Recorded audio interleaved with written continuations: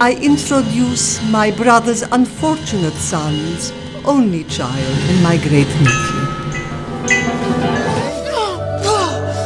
You are absolutely forbidden to close the window. Leaving school at 15, being employed as a fitter in a local asbestos factory, was my rude awakening to working life. Look, search me!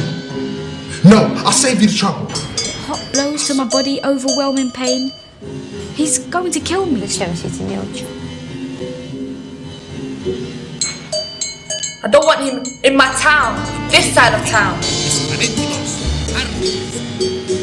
After the riots, the fights, the edge of the city, they imposed a curfew. Not all Muslim women dress in black material from head to toe, yet newspaper articles and magazines make it seem as if they have no choice. You've been on the waiting list since birth. There are three family planning officials come to arrest. Just write this down, please. What are you getting yourself into a paddy about, little girl? You want to get work, don't you? You look unique, Mallory. I wish I could dress like you, Mallory. We're having a party with a shop-bought jam sponge cake.